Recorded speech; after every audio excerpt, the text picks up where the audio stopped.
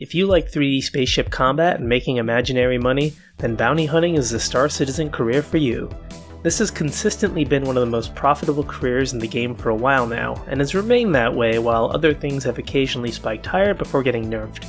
And ironically, going into space combat with your life on the line is actually one of the least risky ways to make money in the game, since you don't need to put any gear or cargo on the line. We'll go over how bounty hunting works, how to pick a loadout for your ship, and a few basic strategies for increasing your efficiency and pay. Let's get into it. There are two main types of bounty hunting, PvE and PvP. First, we'll talk about PvE bounties since that's what pays well. There are 6 difficulty levels of PvE bounties ranging from very low risk target bounties or VLRTs to extreme risk targets or ERTs. The target for each difficulty level comes from a specific pool of ships, but the wingman in the mission can come from that pool or an easier one. You only need to kill the main target to get credit and get paid, so you can leave the wingman alone if you want. Here's some examples of what the targets are at the different levels. Very high risk targets, or VHRTs, are often the sweet spot for income versus time and risk for most ships. You unlock bounties by completing a certification mission, which costs a fee to accept. These certs can appear anywhere in the entire system, so if you don't want to travel to them, you can abandon the mission and cycle through them until you get one that's close to you.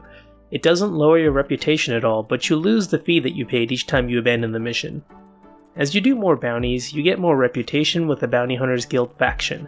Every tier of reputation unlocks a new certification mission, and completing that mission unlocks a new tier of bounties for you at all planets in the star system.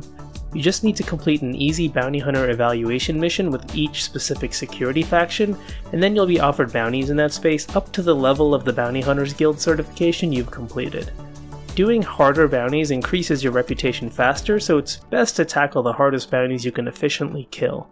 You can also share harder missions with people to split the reputation with them to power level people who are on lower tiers of missions. Completing bounties offered by a security faction increases your reputation with that faction, which gives you bonus payouts for those missions. So if you do bounties in Crusader space offered by Crusader Security, you raise your reputation with Crusader Security. Once you get a couple of tiers up, you get 5% bonus payouts, increasing by 5% per tier up to a maximum of 20% extra. So this encourages you to stay in a single planetary system for bounty hunting unless you don't mind losing out on bonus payments earned through leveling up the reputation, or you don't mind leveling up the reputation somewhere else as well. There's another type of space combat bounty offered in the Bounty Hunter tab, and that's the group bounties by North Rock Service Group. These missions are a set of 3 bounties that you would have to complete in 45 minutes, and they pay a bit more than 3 individual missions would. A major draw for these bounties is that their targets will always have quantum markers, where single bounties sometimes will be hundreds of kilometers away from the nearest quantum marker. Sure, you can quantum pass the target and press U to power off your ship and try to land closer, but that's never an issue with group bounties. You unlock group bounties by taking the Pro Tem Group Warrant contract in Crusader space once you've unlocked medium risk targets, or MRTs, with the Bounty Hunters Guild. Once you complete that, you'll be offered group bounties in difficulty ranging from MRTs to ERTs, depending on what you've unlocked with the Bounty Hunters Guild. The catch is that these are only offered in Crusader and Hurston space. You can earn bonus payouts of 5 to 20% with the group bounties as well, but that goes off your North Rock Service Group reputation. And once you successfully complete one of these missions, it's usually about 5 minutes until it's offered again, so you'll typically do a few single bounties in between, or take time to repair and restock your firepower. The group bounties used to be tougher than the individual bounties, but that changed in 3.20. Now the group bounty will have one target at the level of the group bounty mission, but the other 2 can be lower level difficulty targets. Because of this, I think group bounties are definitely the most effective way to make money via bounty hunting. One thing to note is that group bounties don't raise your Bounty Hunters Guild reputation as quickly as single bounties do, so if you're still unlocking harder tiers of bounties, you may want to hold off on groups until you've leveled up your rep. There's also bounties offered that have a question mark in their difficulty level. These missions are for ground target bounties, typically in underground bunkers, and so they'll require you to fly to a location and get out of your ship for some FPS gameplay. They're not too profitable for the time spent, and people will typically do mercenary missions, also known as bunkers, if they want FPS, since those missions pay a lot better. Lastly, whenever you're doing any type of bounties, remember to grab the mercenary contract mission, Call to Arms, which gives you a bonus 500 Alpha UEC per criminal that you kill. This also has the added bonus of sending any player criminals that you kill to jail. There are also PvP bounties, which you'll initially recognize via the certification mission being called a Suspect Apprehension mission. Afterwards, you'll be able to recognize these missions since they won't have a difficulty designation like the PvE missions. They'll show you the player name, and they'll warn you in the mission text that this target is more shifty and tricky than your typical target. Any players that have a crime stat level of 3 or above inside monitored space will get these missions offered for them. You can accept the mission and you'll get a target marker showing you exactly where they are as long as they're within range of a comm array. This is pretty unfair and will probably change in the future, but for now that's how it works. To get paid, you have to chase down the target and kill them, hopefully before they log out. In the future, we may have to take targets alive and transport them back to stations and ships with holding cells, but for now we're judge, jury, and executioner. Typically, this path has a lot of downtime and isn't particularly profitable, so only do this if you like PvP and want to be the space police. If you want to maximize your income with bounty hunting, you'll want to stick to a single location so that you work towards the 20% bonus payouts from reputation. So where you decide to do your bounty hunting matters. Now, you're not locking yourself out of other locations, it's just about income efficiency. You can always get up and go somewhere else if you're tired of the same place and start building your reputation somewhere else. Also keep in mind this has nothing to do with where you set your initial home location. It's just about where you're setting your respawn and placing your combat ships and loadouts. There's a few things to consider when picking a location, like the number of bounty spawn points, the atmospheric density of combat locations, the quantum altitude for getting in and out of bounties, the availability of group bounties, proximity to ship shops, other gameplay loops in the area, and if you just like that location. You'll typically want the lowest number of potential bounty spawn points to minimize the amount of times you have to quantum to a different planet or moon, which takes time. ArcCorp is best here with bounties only on its 2 moons, followed by Crusader, then Microtech, and coming in last is Hurston with bounties spawning on 4 moons on the planet itself. For atmospheric density, you typically want lower density so that you don't have as much drag from maneuvering your ship or getting to the target and getting away. And it's the same order as before. ArcCorp wins with low drag on both of its moons, followed by Crusader, then Microtech, and Hurston again in last with 2 low density moons, a medium moon, and a high density moon and planet. And to top off the high density of the planets, they also have a high quantum altitude, forcing you to fly around 10k to quantum away from your bounties after you're done, whereas moons are all only a couple thousand kilometers to quantum altitude, making for fast getaways. And like we mentioned before, group bounties are the best way to bounty hunt, and they're only available in Crusader and Hurston, not ArcCorp or Microtech. As for convenience, being close to shops to buy new ships and ship loadouts is nice, and ArcCorp is the best for that with Astro Armada to buy ships, Center Mass for ship weapons, and Dumpers Depot for ship components. All the other locations are sort of in a 3-way tie. Microtech has a great selection of ship weapons and components at New Babbage and Port Tressler. Hurston has a great selection of actual ships at New Deal, but only a paltry selection of weapons at the Hurston store in Lorville, and Crusader sells all the Crusader ships and a good selection of weapons and components at Orison. The last 2 criteria about other gameplay loops in the area and whether or not you like the location are really subjective, based on what you like to do and where you like to do it. Maybe you're like me and you think Microtech is gorgeous, so you want to do bunkers there to experience more of the planet. But you also want variety, so you want to do bounty hunting somewhere else. Or maybe you want to do everything in one location. It's up to you. Overall, the best place to do bounty hunting for maximum efficiency is Crusader, thanks to the availability of group bounties and a reasonable number of spawn locations with no high-density atmosphere or high-altitude quantum requirements. But that said, the correct answer is New Babbage because that's where Pico is.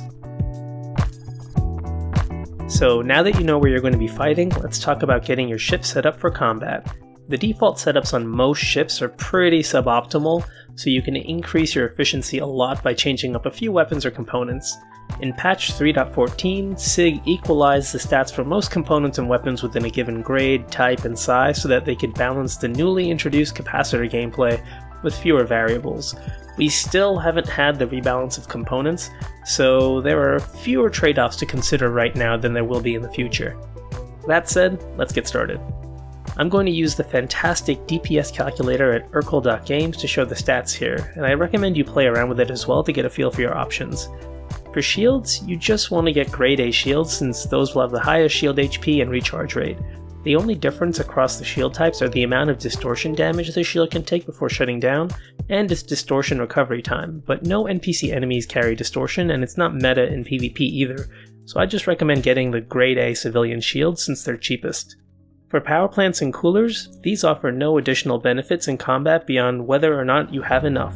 You never need to change coolers and almost every ship has a good enough default power plant. The only ships where you want to upgrade your power plant are ones where they have a single stealth or competition power plant by default, since those may not provide enough power with cannon-based loadouts. Some notable ones are the Hornet Ghost, the Hurricane, the Prowler, and even the Nomad. For quantum drives, it depends on the size of the drive. For ships with size 1 drives, you can either go for the Atlas or Voyage drives, which are the fastest drives that will get most ships across the verse in a single tank. Or you can go for military drives like the VK00, which will enable you to spool up your quantum drive faster to get out of combat quickly after killing your main target. Some ships have extended quantum tanks and can fit slightly faster civilian drives as well, but for the most part these 3 drives I just mentioned will work just fine. I prefer military drives for faster escapes since anytime I'm traveling across the system I'll use a ship with a faster size 2 drive. For size 2 and 3 quantum drives on larger ships, you'll basically always want a military grade drive. These ships all have enough quantum fuel so that you won't need to make pit stops to travel anywhere, and the military drives get you across the verse quickest. The grade A XL1 and TS2 drives are the best, but even a grade C military drive is fine, so I wouldn't spend the money to upgrade if my ship came with a military drive by default. So now let's dive into the different types of ship weapons. The too long didn't read of this is that in almost all cases you'll want a ship fitted with a full laser cannon or laser repeater loadout. I maintain a Google Doc that links my preferred loadouts for all ships, so check that out if you want recommendations for a specific ship. At size 4 and below, cannons are better for larger, slower moving targets since they have slower projectile speed of 700 meters per second. Repeaters are better against smaller, faster moving targets with double the projectile speed of cannons at 1400 meters per second. At size 5 and above, both cannons and repeaters have 700 meters per second projectile speed since this size of weapon is intended for use against larger targets. So the repeaters just have a faster fire rate with lower alpha and lower DPS. And that's it. You can skip ahead now to missiles if you don't care about the specifics. But for those of you that love getting into the details and customizing your ship, let's start with ballistics. Ballistic weapons do a type of damage called physical damage, which has the unique property of penetrating through shields. When your target's shields are full, 70% of your ballistic damage goes right through the shields and hits the hull, whereas the shield absorbs the other 30%. The penetration amount increases steadily from 70 to 100% as the shields drop from full to 0. Now, while this seems really good, almost every ship in the game has between 50 and 60% physical damage resistance on the hull, so the amount that gets through the shield is cut down by half or more. Because of this, your actual DPS ends up being lackluster, and when you add in the fact that ballistics have a very limited ammo pool, it makes them a rough choice in most situations. While it's true this frees up capacitor to go to other systems, it's still almost never worth it except in niche builds. Most ballistic cannons and scatterguns have only a single minute's worth of ammo, whereas ballistic repeaters and smaller Gatlings have only 16 seconds worth of ammo. The 80 series Gatlings break the mold here, being Gatling guns with a high fire rate but slower 700 meters per second cannon projectile speed. Fortunately, the larger size 5 and 7 Gatlings come with a lot more ammo as well, having 2 and 3 minutes of ammo respectively. And this extra ammo is justified because the Gatlings have a short spool up time and they need to track their target over time to do their DPS, compared to other cannons which only need to line up the target momentarily and fire a high alpha damage shot to land a lot of damage in an instant. All ballistic cannons size 3 and below are the same except the mass drivers, which have a slightly lower DPS in exchange for higher alpha damage. There's also a size 4 ballistic cannon called the C788, which is unique in that it has very low DPS on paper, but it has the property of having explosive damage that deals splash within an area.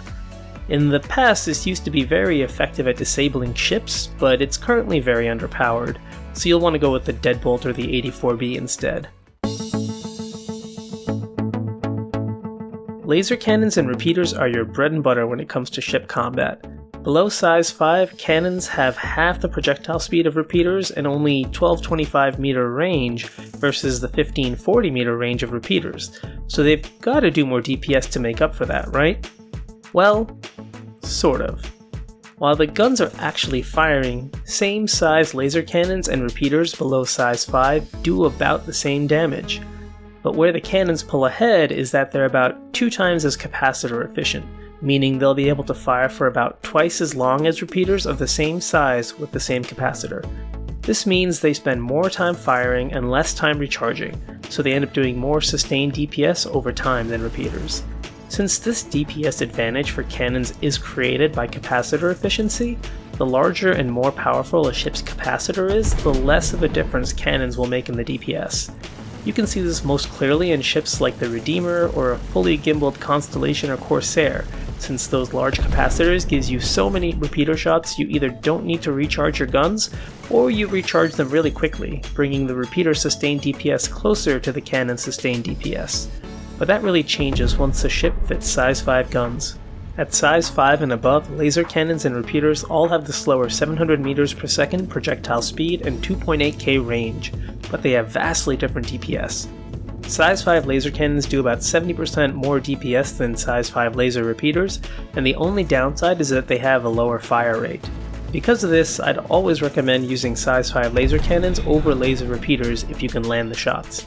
All laser repeaters within a given size have the same DPS stats, so you can just use whichever one you want. The caveat here is I wouldn't recommend using size 1 attritions because they generate a bit more heat and can overheat in longer fights, and upgrading your ship's coolers won't solve that problem because the bottleneck is the throughput to the weapon hardpoint. Right now, neutron repeaters are the same as laser repeaters, so they're no different other than having a different laser color. For laser cannons, there are some minor differences. From size 1 through size 3, you'll want the FL series of cannons since they have the same DPS stats as all the others, but they have no weapon spread, making their shots more accurate. For size 4, you want the M6A since in certain situations it can provide more DPS than other size 4 cannons. This depends on which ship you're using, what the loadout of the ship is, and whether the M6A can pull more capacitor or not. But there's no downside to using it, so it's an easy way to sometimes have an edge. For size 5, all laser cannons have the same DPS stats. I'd just recommend avoiding the light strikes since they have only a fifth of the component HP of the other cannons, and that's important since the enemies like ramming us. There are also laser scatter guns, which are most similar to cannons due to their slower 800 meters per second projectile speed, but their tiny 400 meter range makes them a tough sell, especially since their DPS isn't particularly good. The Pyro Burst laser scattergun used to be like the C788 Ballistic Gatling in that it had explosive area damage, but it's currently not effective. The other type of energy damage is distortion damage. Distortion weapons do less DPS than their laser counterparts to the enemy shields, and they do 0 DPS to the enemy hull. But what they can do is accumulate distortion damage on enemy ship components until they shut down. Once an enemy's component has shut down, they can't use that until the distortion shutdown cooldown is over, which is often a very long time. The problem with this is that right now there isn't much need to shut down enemies since we always want to kill them, and to actually shut down the components you need to land your damage near where the component is located after the shields are down, which can be really tricky, especially against smaller enemies or enemies with infinite size 2 front shields, since those infinite shields also block distortion damage. The EMP system that's on the Avenger Warlock, Vanguard Sentinel, Scorpius Antares, and Hawk also does distortion damage, but in an area around your ship. This will hit friendlies as well as enemies, so be careful of that. And speaking of electronic warfare, remember that you don't need a quantum dampener or snare like you get on the Scorpius Antares, Cuddy Blue, or Mantis for PvE bounty hunting, since your enemy will never quantum away. That's only something you need for PvP like piracy or hunting a criminal. Gimbals are components that you can attach on weapon hardpoints to give that hardpoint the ability to auto-aim to a certain extent. Some ships have hardpoints that are forced to be gimbaled, like the bottom guns on the Constellation Andromeda. Any turrets that are on ships are also capable of gimbaling by default, and don't need gimbals attached to them for that functionality. The downside of adding gimbals to a hardpoint is that it decreases the size of that weapon on that hardpoint by 1. So if you have a size 5 hardpoint and attach a size 5 gimbal to it, now you can only attach a size 4 gun to that gimbal. Size 1 hardpoints break that rule, and they add size 1 gimbals, which then add size 1 guns since you can't go smaller than that. Decreasing the size of your guns decreases the firepower a bit, but it's a small penalty unless you're going from size 5 to 4. Gimbals enable you to either auto-gimbal or manually gimbal your guns by pressing G to toggle gimbal modes. Auto-gimbal will create a dotted circle around your crosshair, and if your targeting reticule is within that circle, your ship's guns will automatically try to track that target. This is the mode people typically use when they say they're using gimbals. Target gimbal will let you manually move the guns around without pitching and yawing the ship, but I don't ever use this mode because I've already got my hands full controlling the ship. But this could be useful in the future if co-pilots could use target gimbals while the pilot controls the ship. Ultimately, the decision of whether to gimbal or not is up to you. Do you feel like you hit more shots with gimbals? Then use them. Do you prefer not having to wait for the gimbals to track your target? Then go fixed. It's worth noting that even if you have gimbals fitted, you can toggle your gimbal mode to fixed and use the guns without the gimbaling activated anytime you want. This can be useful if your server has gone to poop, since the gimbal targeting is tied to server performance. The last weapon system that we need to cover is missiles. From size 1 through 4 they're called missiles, and from size 5 and above they're called torpedoes. The distinction is primarily to signify that there's a larger jump in damage from size 5 onwards, whereas from size 1 through 4 missiles have more similar damage. The gameplay for missiles and torps is the same, so I'm just going to refer to them all as missiles from here on out for simplicity. Like ballistics, missiles currently do fully physical damage, meaning they penetrate through shields, making them very useful as an opener to a fight before engaging with your guns. I always try to get 2 full green circles locked before firing my missiles to get a stronger lock on the target and increase my chance of the missiles hitting. There are a few properties of missiles that determine their performance.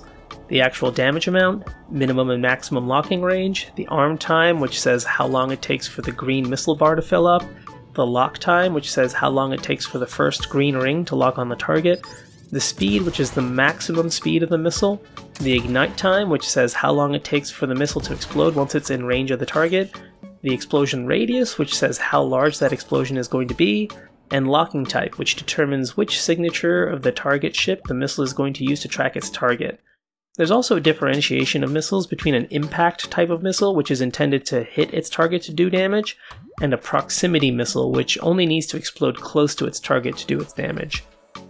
As for the locking types, the 3 different signatures that missiles can track are the IR signature, which depends on the ship's heat, the EM signature, which depends on the ship's electromagnetic emissions given off by systems like power plants and shields, and the cross-section signature, which depends on the ship's size and shape.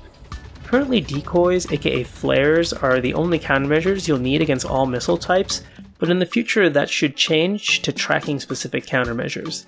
This gets further complicated by the fact that these signatures are all dynamic. They're constantly changing in combat as your enemy is moving around and using various systems. The speed and direction of your enemy is also a factor, and whether or not they fire off countermeasures in time.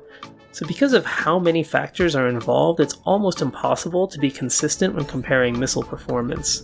That said, over hundreds of bounties in 3.20, I've really liked the performance of the size 1 IR Arrow missile, and the size 2 and 3 cross-section Strike Force, Tempest, and Arrestor missiles. These missiles have pretty solid hit rates for me when fired from around 4 to 5k distance while traveling around SCM speeds. The cross-section missiles have a really good locking performance and a great hit rate, whereas the Arrow IR missile can be a little finicky to lock, but has a reasonable hit rate with high damage if it hits.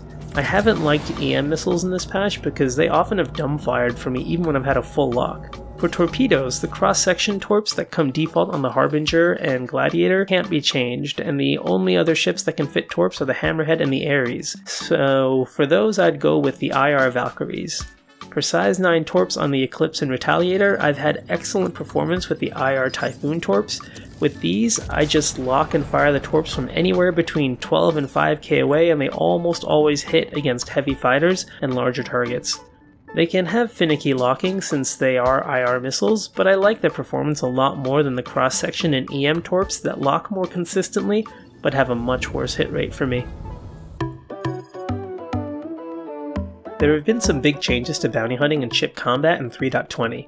The biggest change is the addition of almost every ship in the game across the different tiers of difficulty, making medium fighters much more viable at the VHRT level of difficulty since not all targets in the group bounties will be ultra tanky. Unfortunately, we've also got some bugs like major shield holes that allow enemy laser damage to ignore your shields and directly hit your hull. We've still got the infinite size 2 front shield bug as well, so that's also fun. But at least it's less of a problem now than it used to be with the addition of more ships to the bounty pool. One thing I'm not going to mention right now is combat service assistance beacons, even though they're a fantastic way to make money via spaceship combat. And that's because technically they're not under the bounty hunting tab since they're beacons, but mostly because they're extremely inconsistent. I rarely see beacons worth doing at the times that I play, and for every person who tells me they get them all the time, I get someone else telling me they don't. I just wish SIG would update their spawn rate to make it a more consistent gameplay option. So that's all I've got for this bounty hunting video, folks. If you've got any questions or comments, please let me know. You can find me in the comments, on Twitch, or in my Discord, so come by and say hi. Links are in the description. And as always, thanks for watching, folks. I hope you've liked this video. Cheers.